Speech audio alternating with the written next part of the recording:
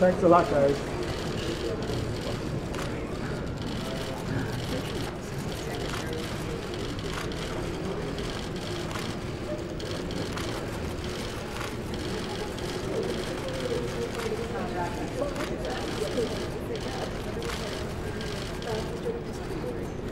A country that believes that all men and women are born free and equal cannot be true to itself if it doesn't defend those principles for all people, wherever they live, regardless their circumstances and no matter how desperate their struggle. In fact, our support should be strongest where rights are threatened the most.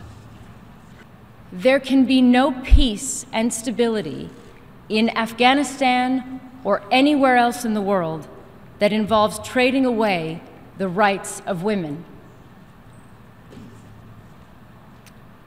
Worse still, we see impunity for crimes committed against women and girls during conflict, or when women human rights defenders are attacked or killed or imprisoned.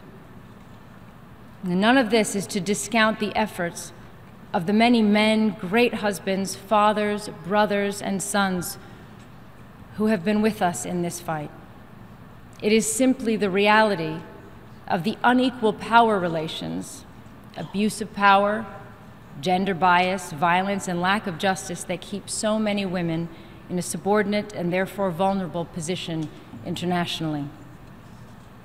As long as we continue to put almost every other issue ahead of women's rights and participation, we will remain stuck in a cycle of violence and conflict.